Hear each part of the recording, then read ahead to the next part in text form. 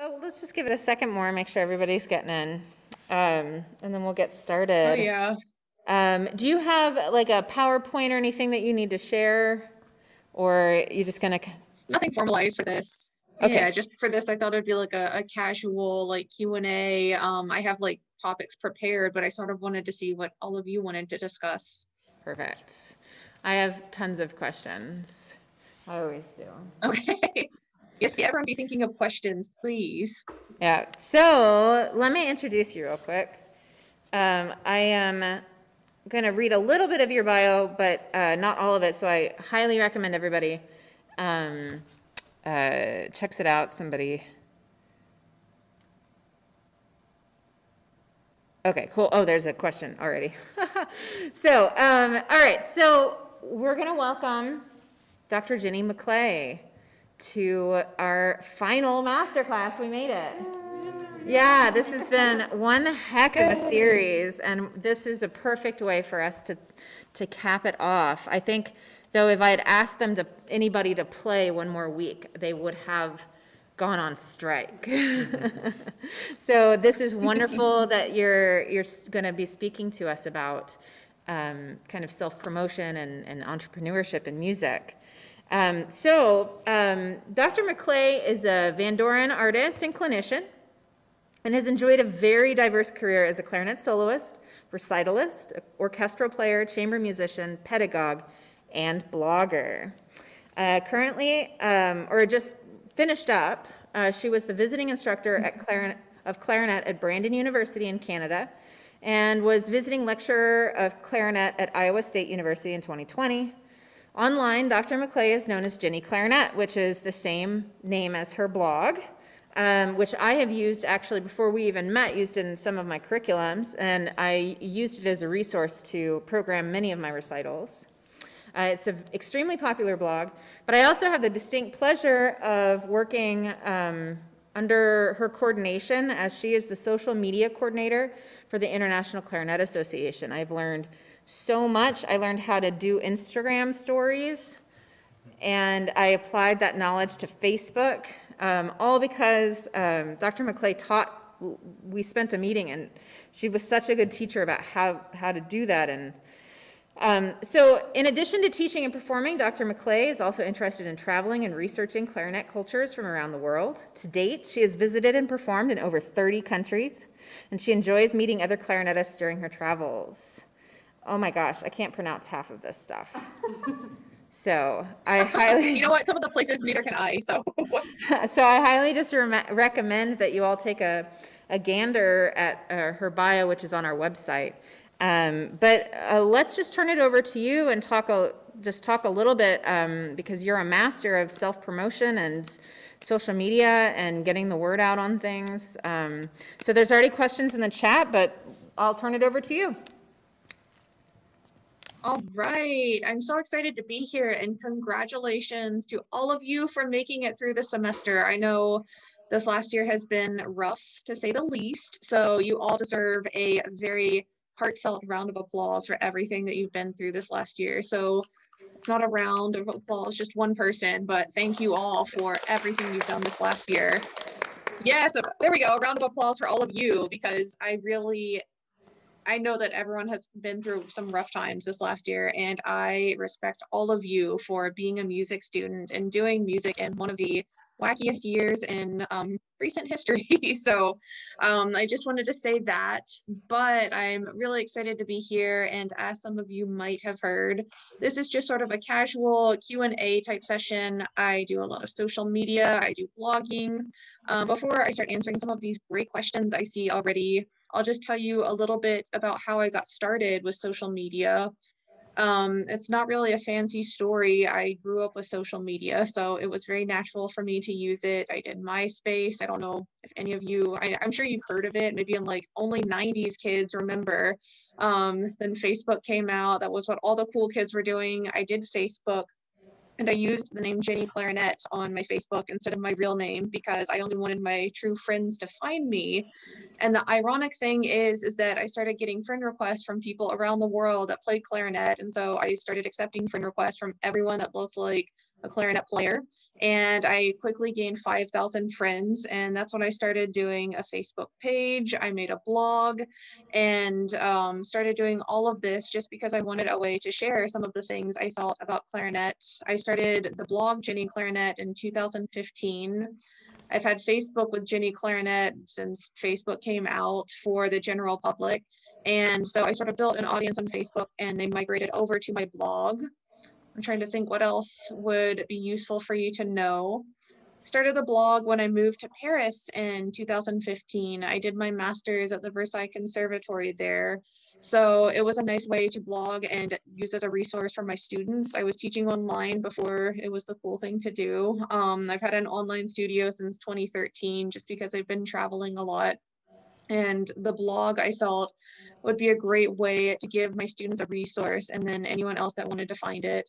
So I gained a large following through that. I also do Instagram, not as much some of the other platforms like TikTok.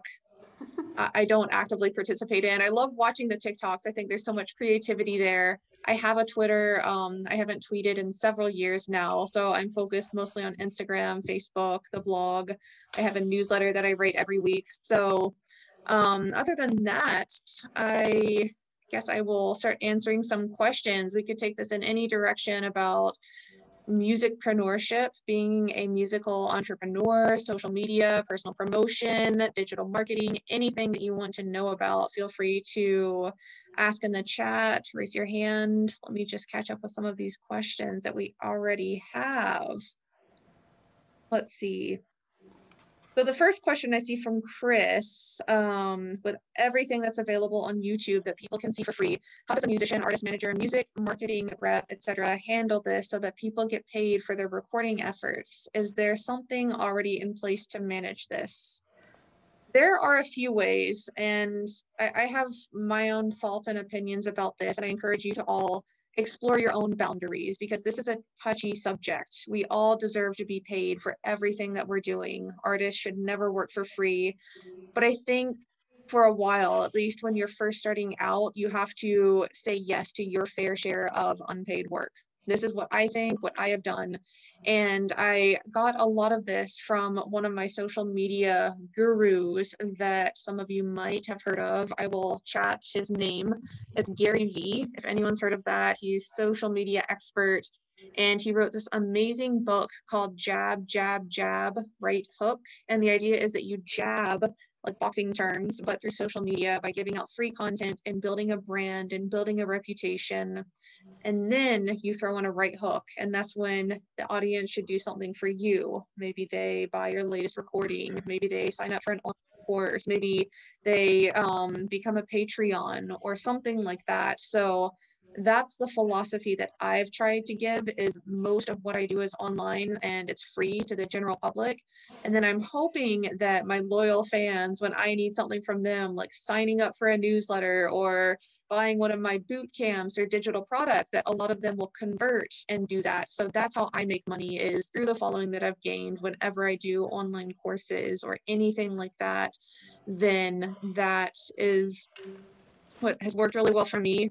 But it depends. I certainly don't see anything wrong with charging for what you're worth and what you've done because we know how many hours it takes to do a decent recording and then to put that out there on YouTube. So you could consider starting a Patreon page. You could consider doing all kinds of other revenue streams. And that's something that all of you should answer for yourself according to your own comfort level. Let's see. I hope that answered your question, Chris. And Chris, it looks like there's another Chris D. Maybe it's a different Chris. Another question. I think I heard from a podcast that you learned a great warm-up sequence from Philippe Couper. Yes. So in Paris, I studied with Philippe Couper, and he kicked my butt at everything, but especially the warm-ups because he doesn't necessarily believe in using books. And that blew my mind at first. There are a few major differences between the European clarinet school and the American one.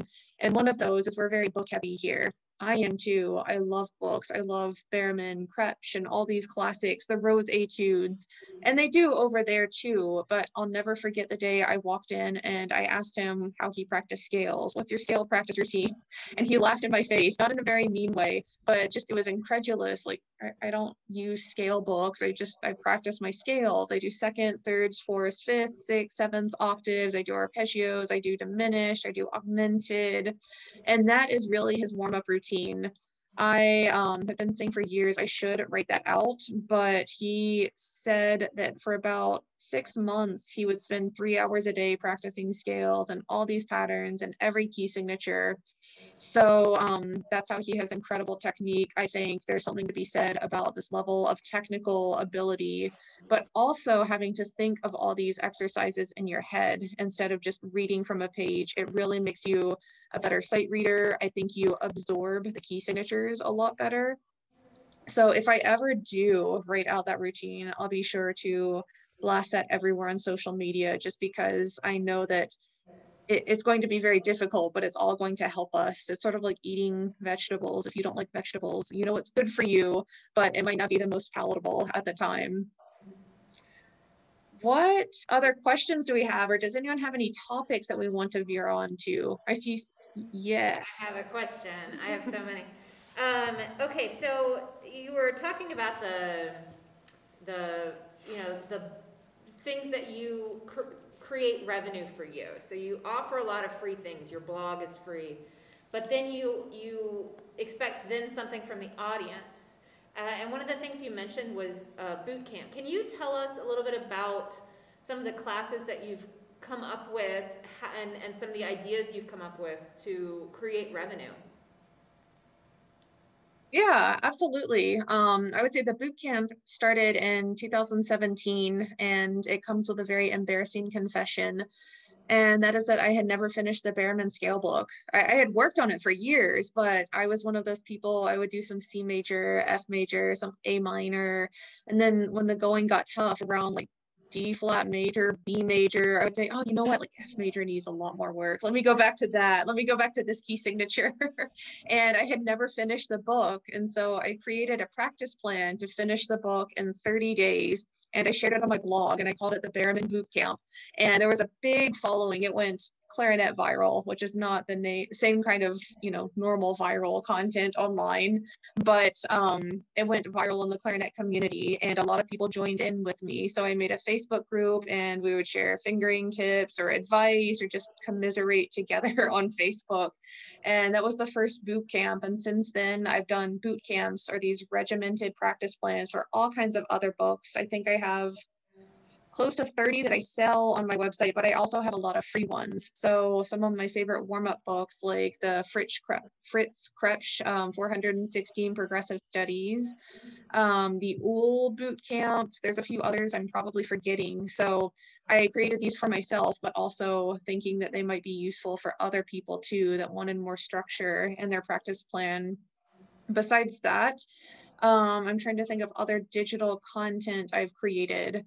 A few ebooks, clarinet quick fixes, tips. I'm working on a clarinet trivia book right now, and I've done some online classes. Last summer, I launched what I call the Ginny Clarinet Academy, which is sort of like Clarinet University online for all of the subjects that you might not get as a music major, because they're very niche subjects, one of which is music history, but for the clarinet. So the clarinet's history, because a lot of the books are very expensive, they're out of print, maybe your school library doesn't have all of them.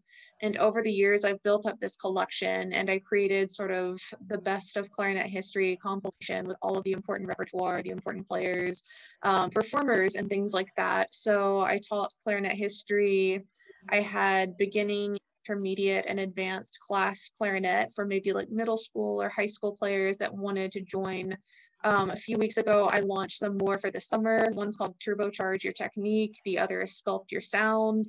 So anything I think would be useful for people that are looking to supplement maybe what they're getting in university or in their band program. And I'm always trying to think of new ideas to offer just to help the community, because at the end of the day, you do have to make a living, but the reason that I do all of this is because I enjoy writing, and I I've been really blessed to have a lot of opportunities that I know other people haven't. So I try to give back as much as I can, just because I've been really lucky to have traveled and studied with some pretty amazing people. So I want to share the wealth as much as I can. Yeah, we got one here. Sammy has a question. How do you balance all of that along with like teaching your students in addition to like creating all of this stuff?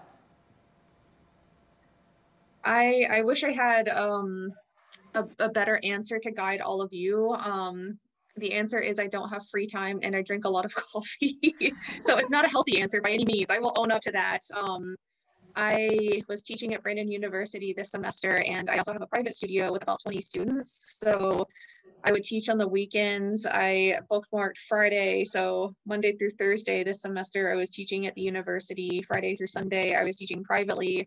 I get up really early and stay up really late to blog, to write other ideas. I try to find pockets of time. When I first started the blog, I was commuting from Paris to Versailles. So I would type the blog articles on my phone and then edit on the way back on the train ride. It was about an hour and a half longer if there was traffic or rush hour.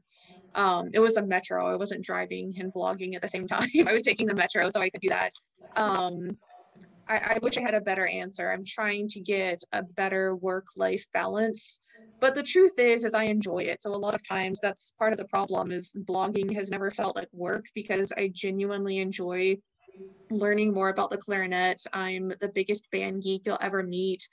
In my spare time, like in my leisure time, whenever I have any, I enjoy reading clarinet dissertations on the internet, and I am that dork, and I'm very proud of it. So it never feels like work when I'm researching things for blog posts or learning about new repertoire. I genuinely enjoy that. So I would say that's a pretty important piece of advice for all of you, is to find something in some outlet, some medium or platform that you really like. That's why I still blog, even though I know that videos are probably more popular today. I don't do a lot of YouTube. I do like recordings that I post on YouTube, but I'm much more comfortable writing, which is why I don't do like TikTok or videos of myself explaining some of the things that I do on my blog, just because I wanted to be a writer long before I even picked up a clarinet. So it's perfect for me to write and express myself that way, but find the things that make you genuinely happy and then figure out the best way to express them.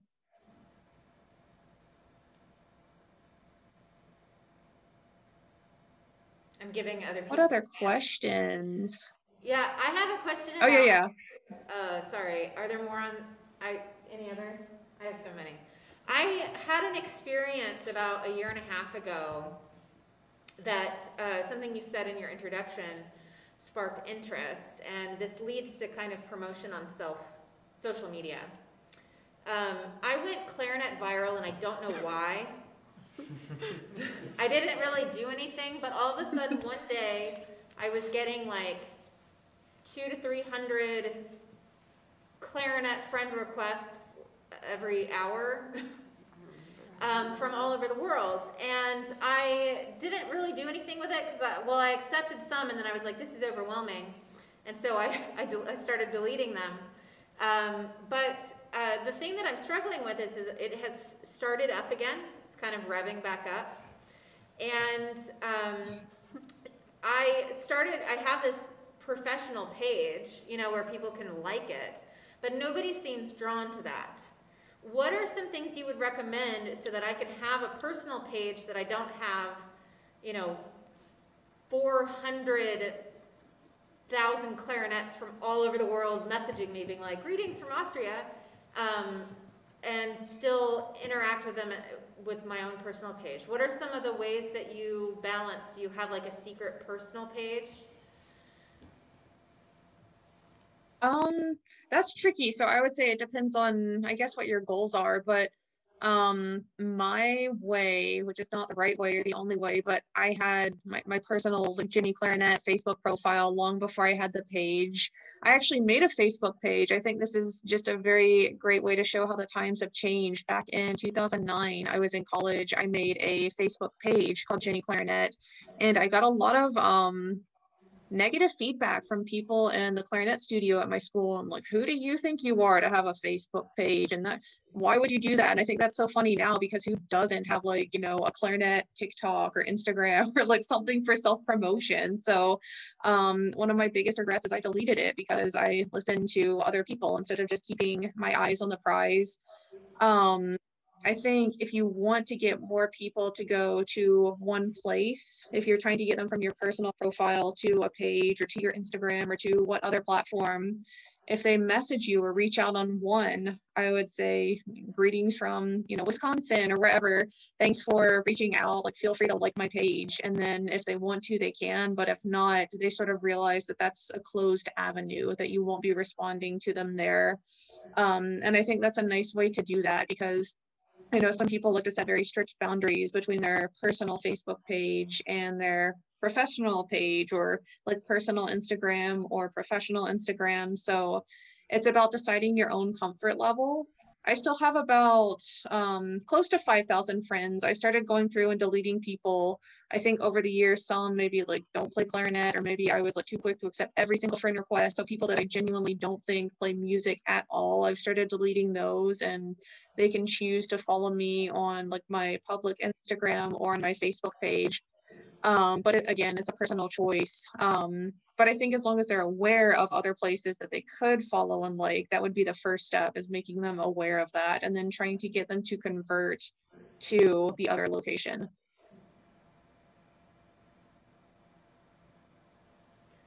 Something just popped in the chat. Okay, yes, let's see. Do you recommend a certain web host for web pages? How do you determine if you stick with something that is free or pay for access and a domain? So again, this depends on if you already have something, your comfort level with like website building. For what it's worth, I use GoDaddy for domain hosting, security, everything. I've gotten through GoDaddy. I've had really great success with them, but it's sort of like, what's your setup? What mouthpiece do you play? What clarinet do you play? It's personal preference. I know there are other great platforms out there. I do pay for everything just because you get more flexibility. So I know a lot of places offer free domains, but it might be like jennyclarinet.com slash blah, blah, blah, blah, blah. And I just want jennyclarinet.com, and that comes at a price. So I would do a little bit of research and see which has the best deal for what you're looking for. When you're first starting out, you really just need domain and hosting privileges to get through, build a decent website. I will say it's a lot easier now than it was when I started. Maybe it's just because I've learned along the way. Which brings me to another important piece of advice. Don't let not knowing things hold you back, because when I first created my website, I knew nothing, absolutely nothing about building a website. I spent about a month straight on YouTube tutorials, how to build a website, how to purchase a GoDaddy domain, how to encode this, how to do this. Literally 12 hours a day, I was on YouTube. Everything I was trying to do was all because of YouTube tutorials. So if you want to do something, you have all these great ideas, you have the energy and enthusiasm, but you just don't know the nuts and bolts of doing it. YouTube, Google, they will be your best friends. So besides that, the other services that I use for my weekly newsletter, I use MailChimp and had really great luck with that. I've used that about a year, love that. That's about it for the website. Yeah, I'm trying to think of other services. Make sure if it starts taking off, if you really want to invest in that, I would recommend getting security and some protection. So I've had some like spam problems this last year. I splurged for like a really nice protection plan. It has daily backups of the website. I also pay for an SSL certificate because I'm selling products on my website. I want to make sure that it's very safe for anyone that's giving payment information, that nothing happens to that. So it does take a fair share of research to make sure that you're following all of the laws with everything. Even like a website, you have to make sure that you have cookies enabled and you have the right verbiage, you know, saying how you're going to use people's information. For newsletters, I had no idea that you have to list an actual address. So I got a PO box, so I don't have to use my personal address. There's a lot of details, but it's all available online. So don't let that put you off doing any of these things that really interest you.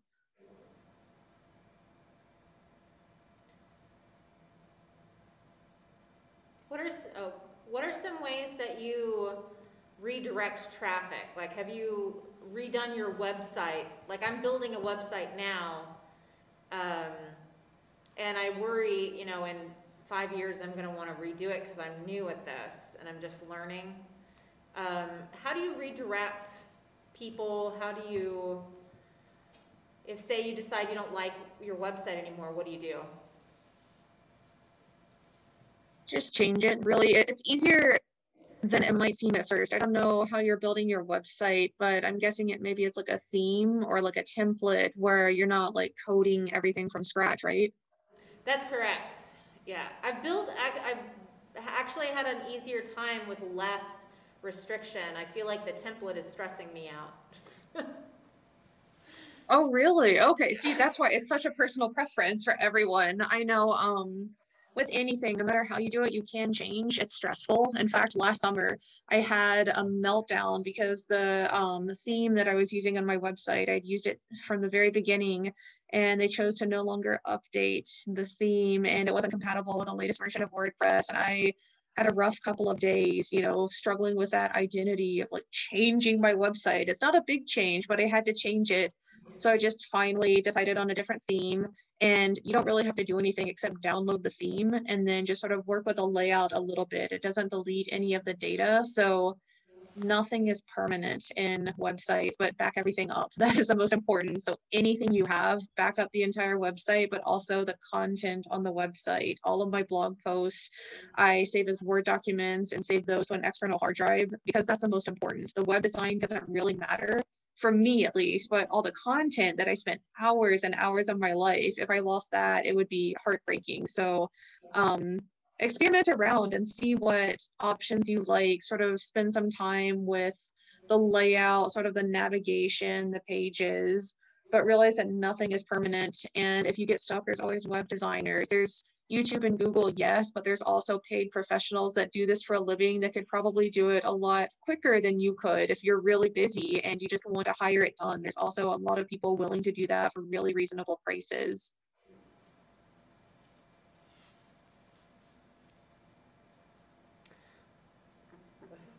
Have you had any, I don't want to say legal issues, but are there like copyright things you've ran into, or have you had to be like licensed as like a separate company, or have you run into any legality issues? I haven't. No, I've been really lucky in that sense. I would say to just learn as much as you can about everything. I would say something that sort of threw me for a loop in the last couple of years. I forget the proper title, but like cookie law. So I had to have like pop-ups, you know, this site uses cookies, and had to make sure that I had a privacy notice. And I spent a while Googling that, like with a newsletter, there were things that I had to just brush up on.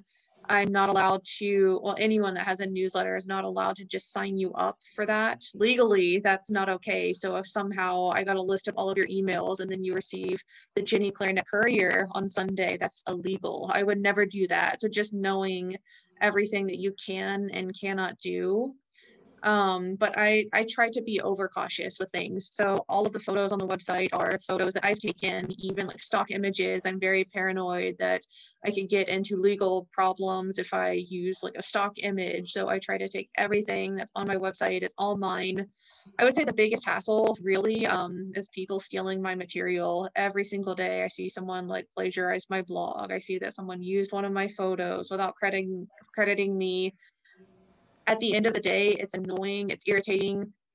There are probably things that I could do, but I know it's just going to be an issue, and that's the price of doing business online these days, unfortunately. So for all of you, even if you're just trying to share something, make sure you always try to tag the creator, or if you don't know the creator, tag where you got it, just to give credit where it's due. So legal issues, no, as long as you do your research. How did you know you needed to make privacy statements?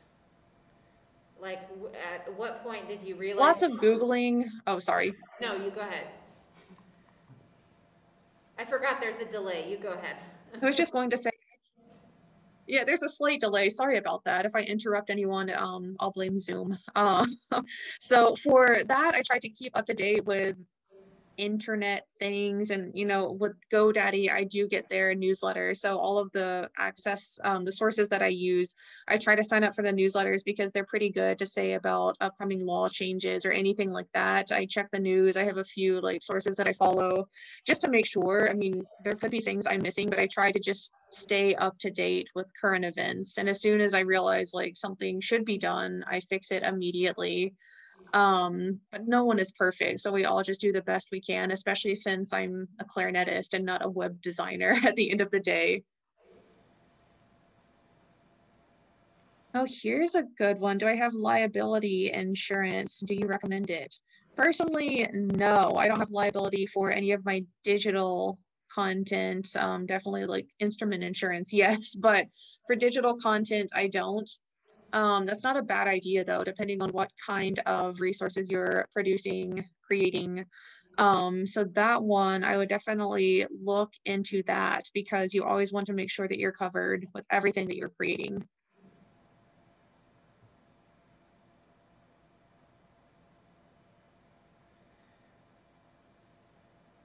Just to speculate, we have a lot of different majors here. We have music ed and performance and BA and such. I think a lot of people think that this kind of self-promotion, social media stuff is very much geared towards performance. Can you speculate what are some wonderful ways that music education and BA students might utilize this information to their advantage? Yes, everyone. Performance, I think that's the obvious choice for personal promotion, but education and like BAs, there are so many opportunities for recruitment. That's a really important one for any music program that you're teaching, whether it's elementary, middle, high school, university. Using social media, having a website, this is so great for recruitment because if you think about it, who are you going to choose for any product? Let's say you're trying to decide between dish detergents or something like that. You probably don't follow them on social media. Pretend you do. Are you going to go with the option that you've seen, you've heard of, you've like seen a few posts online, or are you going to go with the option that you've never heard of before? You always go with what you're familiar with. And so this personal promotion on social media is really great for recruitment, but it also allows everyone to see what you're about as an educator, what your philosophies are, what you think is the most important. The same for performance. Some of my teaching philosophies, performance philosophies, sharing advice with other educators. There's so many forums and groups like Discords for music educators that are sharing tips and tricks. There's a website I just discovered this year, Teachers Pay Teachers. I know a lot of people have really nice content that they share on there. So I think the opportunities are limited only to your imagination. And something else I want to say to everyone is just to get creative with the way that you choose to promote yourself. I learned a lot about social media, not by musicians, because it was very rare for musicians to use social media the way they are today, back in like the early 2000s. So I learned a lot from makeup artists on YouTube, beauty gurus, travel photographers, things like that, some of the ideas and the ways that they're promoting their content. I've taken that and then just adapted that for music. So I think everyone in every field, no matter what they're trying to create, I think social media is the way to go.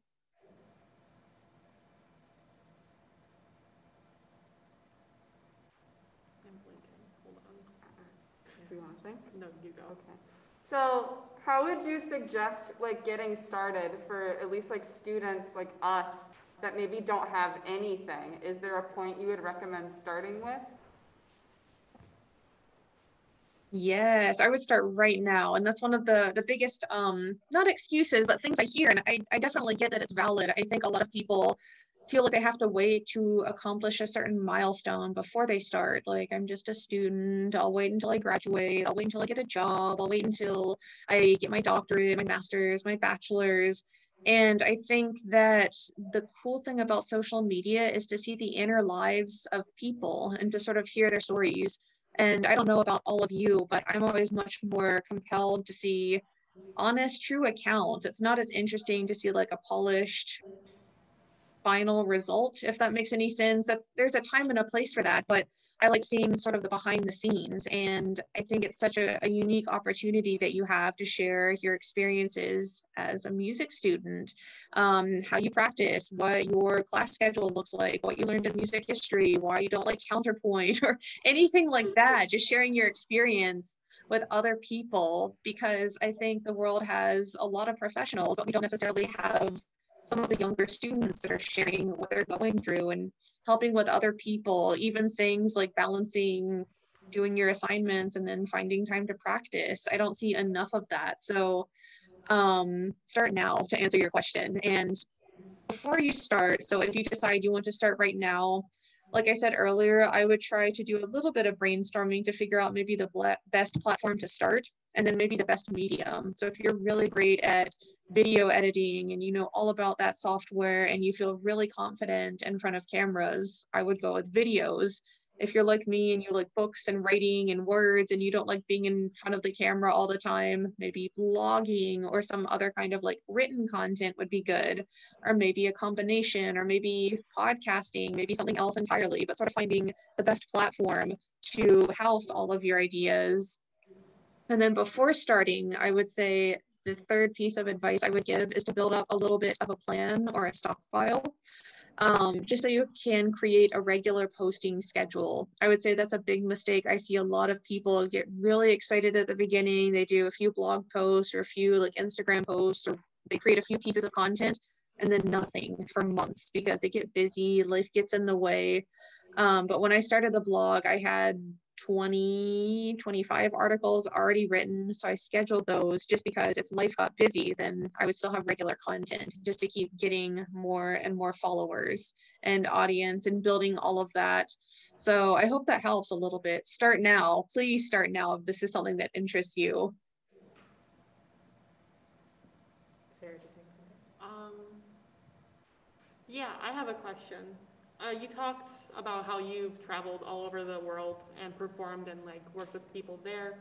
How did you get into that? Or like, is it people you met through your blog, or was it just like other means of meeting these people to get there? Yeah, that's a really good question. I have always been interested in travel, but I can't say that it was something that compelled me like it did when I moved to Paris. The reason I moved to Paris is I was thinking about grad schools and I was thinking about teachers that I wanted to study with, and Philippe Couper was at the top of the list. So I took a lesson with him when he was in the States for a clarinet fest, when it was in person, the good old days of in-person events. They'll come back soon, but it's very nice to reminisce about these in-person events now that everything is virtual. And I decided to move to Paris and study with him. And I was really lucky to receive a few scholarships for that. And it was just a life-changing experience, because once I was over there, it sort of hit me that you can travel to all of these places. So I hadn't really planned on it, but everything was really inexpensive. They have really great budget airlines and trains in Europe. And I would just look at my schedule. The class schedule is a little bit different in Europe. So it's not like Monday through Friday classes. I might have 2 or 3 seminars a week, lessons, depending on when Philippe was available. So I would have like stretches of 4 or 5 days that I would just decide to see where a cheap flight was and then fly to Dublin for $10, which is true. They have very inexpensive airlines, fly to Amsterdam for the weekend. So along the way, I would post on social media, going to Amsterdam for the weekend, and some of these friends that I had made would say, oh, I'm in Amsterdam, let's grab a coffee. And this is where you have to be extremely, extremely careful. I'm not condoning meet up with random people from around the world, because that doesn't always go so well. But the people that I did eventually meet in person, I could tell that they were actual people that played the clarinet. We had several mutual friends. Some of them, I would ask some of these mutual friends, like, is this person okay to meet up with? And so I would meet with different people. I remember there's a really wonderful girl from the Netherlands that studied at USC with Yehuda Galad. We met in Stockholm. So things like that. We would just hang out for the afternoon. I would get to learn about some of the places they had lived, get some travel tips along the way. And then some of it, I've met people through social media that I had yet to meet in real life. And your question made me immediately think of sort of a side journey I've had the last couple of years, and that is learning how to play the theremin. Has anyone here heard of this bizarre instrument? Yeah, yes, it's hands off, the only instrument that you play without touching it. And I've always known about it. It's a cool instrument. So a few years ago, I had a random thought, is there anything written for clarinet and theremin? Did some research, spoiler alert, there's a lot. So I wrote a blog post with a few pieces I can find, and I started getting messages from theremin players around the world. And one of them, coincidentally, was in Montreal, where I was living at the time. I did my doctorate in Montreal. He was a French theremin player in Montreal. We met up, we started performing together for clarinet and theremin. He taught me how to play theremin. I've since been learning the instrument on my own. So that was someone that I met from the internet, and we've had a lot of really cool experiences performing together. We got written up by the CDC. We performed in Paris. Since then, I have met other theremin players online. I'm getting ready to record a piece that's been arranged for clarinet, theremin, and piano for the virtual Clarinet Fest this year with another friend in the UK who I have yet to meet in real life, but we've done Zoom and Skype, and we've met through the internet. So a lot of really cool opportunities like that, just because of social media. So to answer your question, yes, selectively choosing who to meet with, but also just being willing to engage with people, even if they are strangers, because I think there's a lot of great opportunities for friendships and for collaborations too. Just be careful. That's the most important thing I will say with that. Use common sense, use very good judgment, basic safety laws. So be very careful when you do this, if you do this.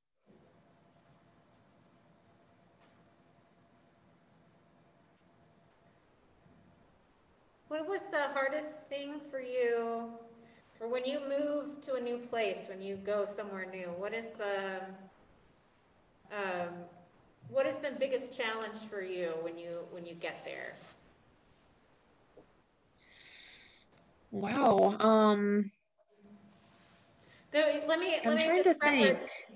preference why I'm asking. A lot of these students have just moved to college for the first time, and in my experience, you get somewhere new and you're very alone.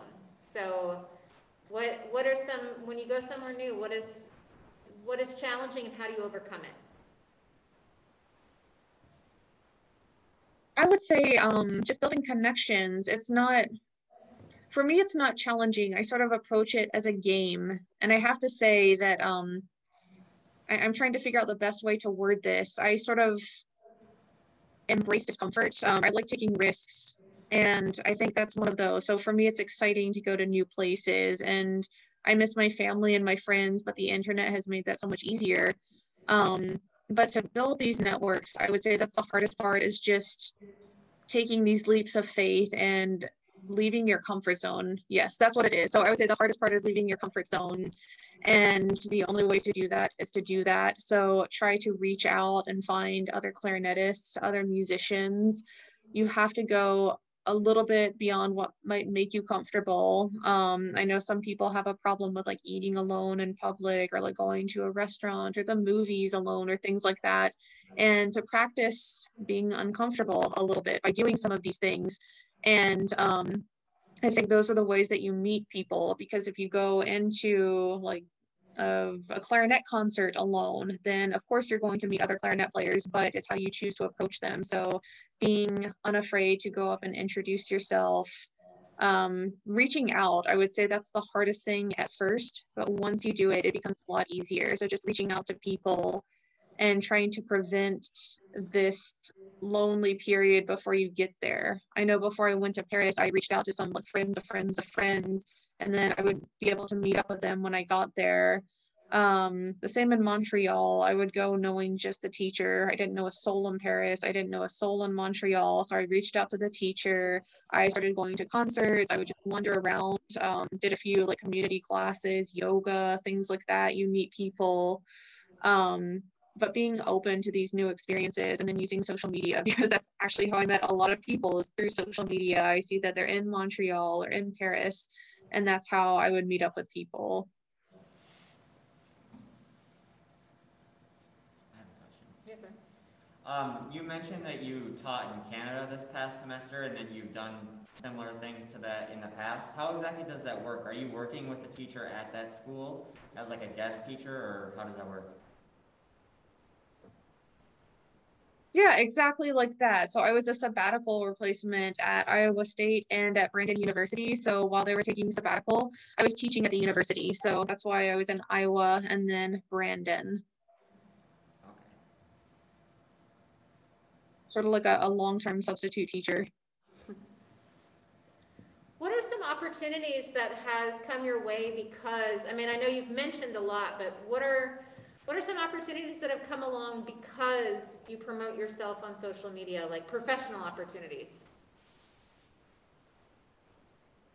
Ooh, so many. Well, the sabbatical replacements. I don't think I got that solely because of social media, but quite honestly, I think I had an advantage over people who were not as, I guess, prominent on social media, because people, if they want to learn about me and maybe they're curious about my teaching style, then they could watch videos of me teaching or doing classes like these, or my thoughts on articulation or embouchure or anything that's specific or more global.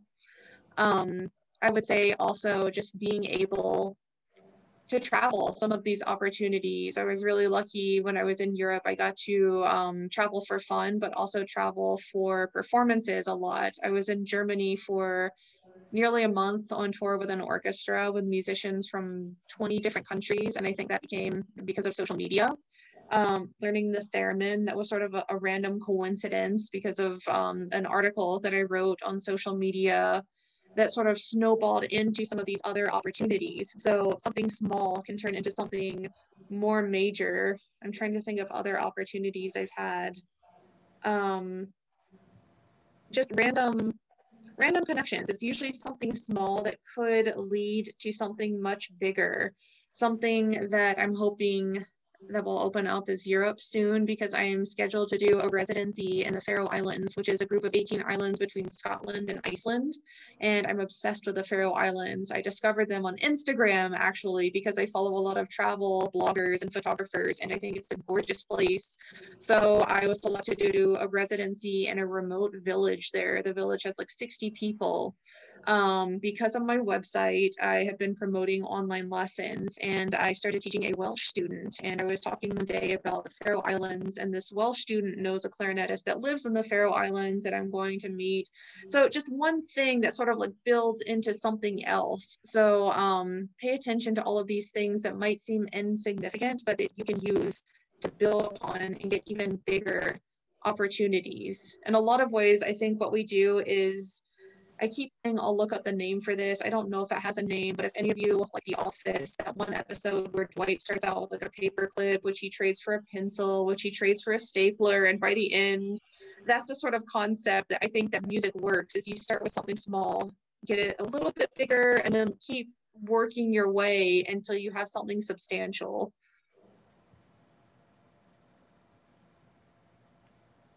I have one more question if you have the time. Everybody has their own writing style and their own like brainstorming style. For you, how do you come up with ideas for your blog, and what is your kind of writing process? Let's see. My writing process is a little bit erratic. So I would say the most important thing to do is just keep track of your ideas. My ideas come randomly, but usually when I'm teaching or practicing things that I'm telling a student, and then I realize I wish more people knew this, or I think this is important. I think more people should know this, or questions that I have. So I read a lot of books. Like I said, I enjoy reading dissertations or things like this that I think are a little bit nerdy. But as I'm reading, I ask myself questions. What music is written for clarinet and theremin? And then that's usually the topic of a blog post that I write. A lot of the ideas I get are thematic. So in March, I wrote a list of 101 pieces written by women composers featuring the clarinet. They come from all over, but I would say to pay attention to your ideas, because every single idea I have, whether I think it's good or garbage, I write down, and I have a master list of all of the ideas I have organized by category. And then when it comes time to write a blog post, I'll look at this list and see what feels the most inspiring at the moment. Maybe I'm really excited about this one topic that I want to research, and so I research that.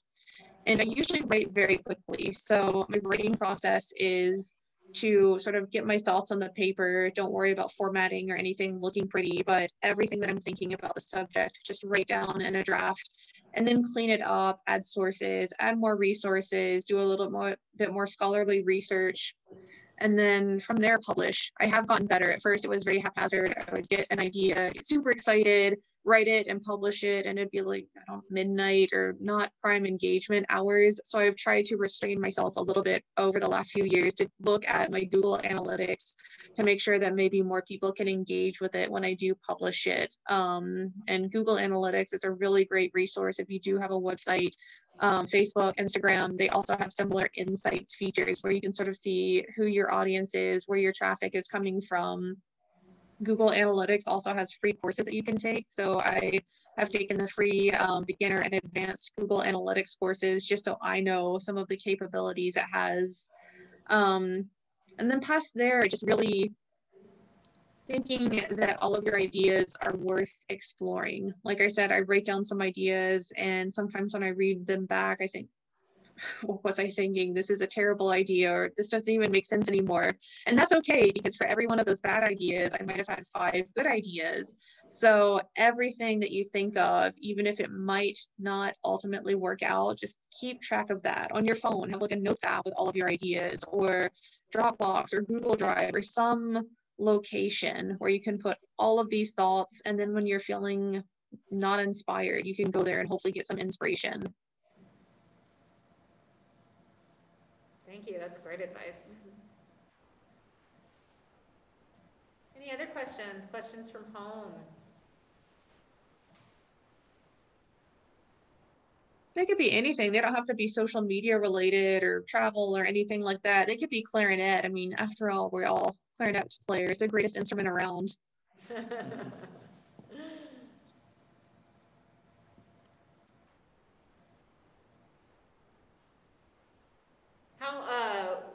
When are you recording your theremin, clarinet?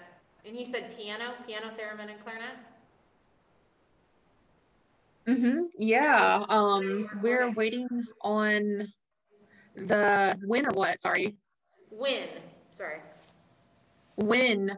The pianist is recording first. So the theremin player, if anyone wants to look up, his name is Charlie Draper, which I think is funny since that's a very famous historical clarinet player. But the pianist and theremin player are both in the UK. So we're doing a multi-track. The pianist is recording first, and then Charlie is recording. So they're doing that this week. And after that, I'll record my part to it. I won't give the specific piece. I'm really excited. Some people might think this is a little bit blasphemous, but we're doing a Brahms piece arranged for clarinet, theremin, and piano. Great. We've already pulled up his website. Oh yeah, Charlie. He also plays this other obscure instrument called the Onde Martineau, the Martineau waves, a very early electronic instrument. He does both, but you might find more theremin material.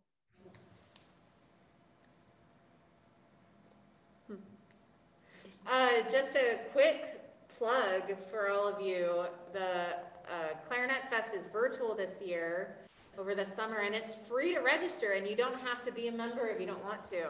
There's lots of cool stuff. I sent in my registration soon, so I can email that out to the students. But if you're not a student here, register for that. There's going to be a lot of cool stuff.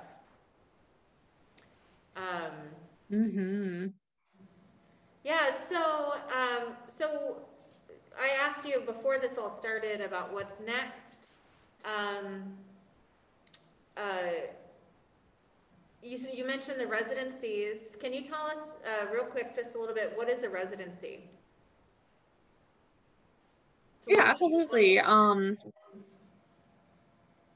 Residencies, they seem to be more common with artists or like painter kind of artists, even though we are musical artists. And I started researching these a lot when I was living in Paris, just because where I lived, the United States Foundation, I was in, it's sort of a glorified dorm setting, but the top floor of the building I was in was all for artists, musicians. We had painters, dancers, mimes, photographers, every kind of creative pursuit. And so I was always hearing about these residencies. And there are some that are specific for music, but it seems to be generally geared towards like more hands-on, like painting and things. So I've done a lot of research and applied for a lot of residencies, and it's just a period of time where you will go to a location and typically complete a project. And the parameters vary. Some of them, they're very open. Why do you want to come here? And you could do anything. But some, they have to be relative to a theme. One that I applied for and I did not get, I was very disappointed. It was a residency on a train that was traveling from Finland to Japan through Russia. It was going to go across several different countries, and it was promoting ecotourism. So as you might imagine, that's a little bit harder to spin why the clarinet can help with ecotourism. There's definitely a lot of ways, but some other art forms might be better suited to that. That's just one example. I saw another one that I ultimately didn't apply to. For residencies, you have to be careful. You want to go for the ones where they pay you, not the residencies where you have to pay to do the residency. But there was one where it was a 3-week sailing expedition in Svalbard, which is north, like close to the Arctic Circle. And I felt that it would be a paid opportunity, but you would end up having to pay $9,000 to do this. So you have to be selective when you're applying for residencies, but I think it's a really great way to do some projects. Another one that I have at some point to be determined next year is in Austria for 3 months, and I'll be studying the music of Ernst Krenek. And the reason I'm doing that, when I was applying for that, it's in this small town outside of Vienna, and I was looking at the partners for this residency, and one was the Ernst Krenek Museum. So when it came time to write my application, I felt that would be a good tie-in. So if any of you start applying for residencies, always try to look and see what the parameters are, if there's any themes, and then try to stick to those really closely for a better chance of being selected.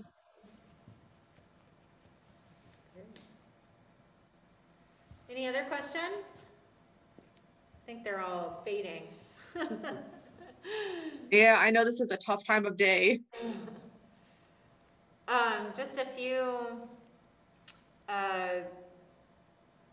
things. Actually, this Sunday, I'm going to do a quick recorded interview with Dr. Maclay about her experiences with social media and self-promotion, because the social media committee is doing, May the Marketing Be With You this month. And so that'll be released on the ICA YouTube page, so you can hear a little bit more, or if you think of something that you'd like to ask, you can email me between now and maybe, let's say, Friday, so that she has time to review the questions. I can include those questions as well. I've learned so much from you just in, just being on the social media committee just since November or December or whenever we started. And I really appreciate the time you spent coming in and chatting with us today. Thank you. This has been really great, and thank you all. And you all have such a wonderful teacher. She's amazing and does so many great things for the clarinet world, for the ICA too, but the clarinet community. So you should all feel very, very thankful for your amazing teacher. Thank you. You're so sweet. Yeah, so any last call? All right, well, thank you so much. It was so great. Good. Oh, Thank you. There's a social media plug. This is perfect. Plug for Etude of the Week, Clarinet Edition group on Facebook. We just started the Artie Shaw Etudes. Join in with us. I'd love to do that. Plug for our studio. We had our studio recital last Friday. It's still up. My recital is on Friday at 7 p.m. Central Daylight Time. People who are students here, that is required. You must come. Yeah, I think that's all the announcements. We had a wonderful masterclass series, and it's great to have you as the final guest. So thank you so much. Oh, thank you. Thank you all. This has been so great. Go out and continue sharing your art with the world. I think you're all amazing, and I have so much respect for everyone. Oh, thank you so much. So I will see you Sunday. The rest of you, follow her on social media. Thank you all. Have a good evening, and I'll see you Sunday. Thanks. Bye. Bye.